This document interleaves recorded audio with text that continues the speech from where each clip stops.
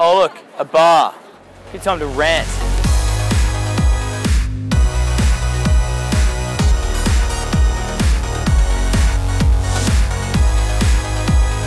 Alex from Alex Social, a social coach, social consultant, and I want to rant about alcohol.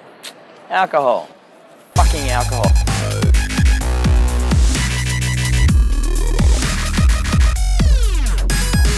Everyone craps on about how bad it is, how good it is, how desperately they need it.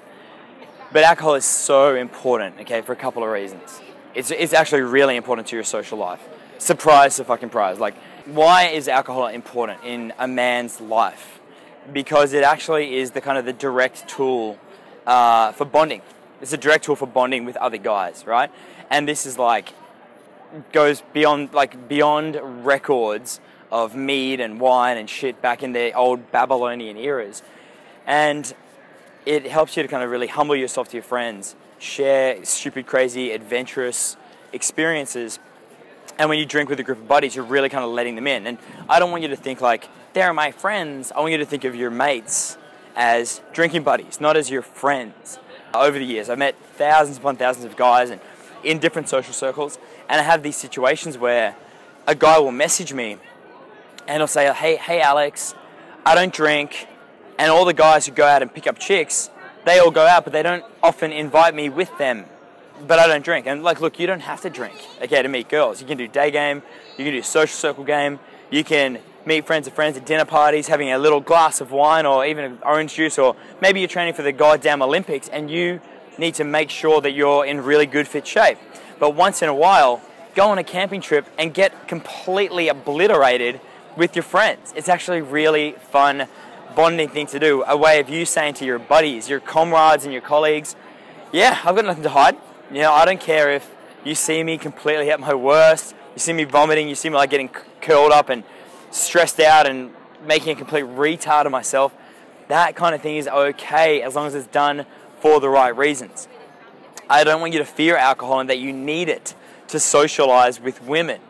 But if you want to have a good group of buddies around you and you're reading these books like don't ever drink, you're going to miss a huge and important, valuable part of life. And that is like deep kind of camaraderies, not friendships, but camaraderies with other guys, right? That's how you make friends with guys, is be willing to kind of get drunk with them, embarrass yourself in the same way that they probably embarrass themselves as well.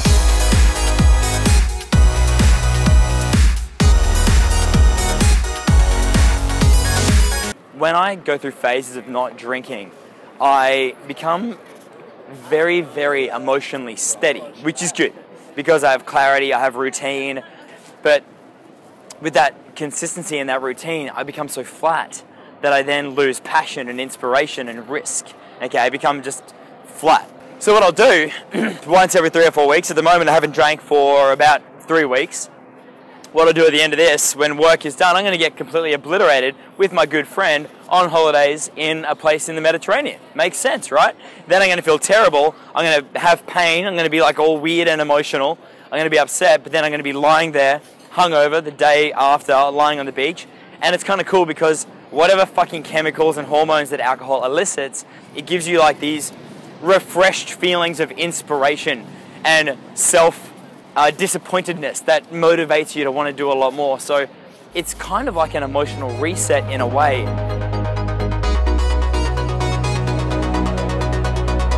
In a perfect world, I would say something like this. Work for 3 weeks straight, 20 to 25 days, don't drink, go to the gym, make progress, get a routine, live your fucking life and live it properly. Then, time for a holiday. It's been one of my values in life to put first bonding with important, intelligent, wealthy, abundant people before saving money, before working on my body, and before setting aside that. It can be like, if you're going to get drunk, it's going to take like 36 hours to get drunk and 24 hours to recover. By doing that with those kind of people, they'll always remember me as a guy who they can have fun with, who they opened up to, who I was willing to completely humble myself and be willing to make a fool of myself, but also it can bring out like other creative aspects of your personality. So in this modern day and age, as we've just literally walked past like 400 people sitting at tables here on a very casual, well organized and civilized Friday afternoon, every single one of them is drinking, okay? The point is, the resolution of this rant is don't fear booze. The camel in the background, what a lovely camel. I'm saying don't fear it, use it sparingly. Don't tie it into the causality of whether or not you're going to pick up girls. But if you're lacking like drinking buddies or like comrades to go out with, or guys who you feel like you can open up to, you know, go to the bar with a mate, have a beer. And guys, we don't talk much, right? We don't talk much about our problems or our issues or anything. But having a beer, then finally you might find a way to open up to your mates and vent a frustration or a problem or a depression or something super important that could be a real issue to you. If you open that up, then you can get a dialogue going with your mates, and that's going to help you to move forward, strengthen relationships, and you can also, you know, be someone there for your mates if they're having a tough time at work or family or whatever. So, rant, don't fear booze. Realize the value of it. Getting drunk with your friends when you're camping or going out on the weekend, just, you know, running amok. They're the kind of relationships that you form when you're young. When you're young enough to take those risks, those social risks, and make a fool of yourself and be forgiven, okay? You can't do it when you're older. You're doing it for the right reasons, to kind of like bond, all right? Alcohol is bonding in so many ways. And I know that people who don't drink have big trouble bonding with other buddies. So I think I've said enough about it. I'm going to go in here right now into this. What is it? Hard Rock Cafe.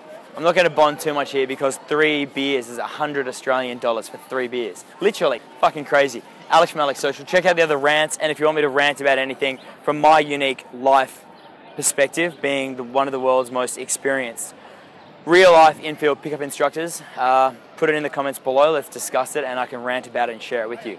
To the bar.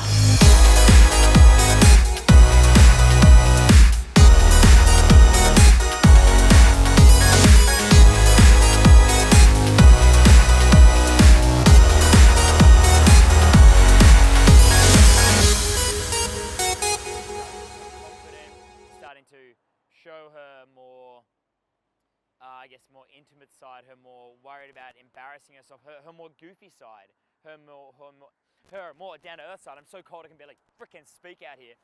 To see her kind of open up like that is it's so gratifying to know that you could have brought that out of her, and it's so ugly to see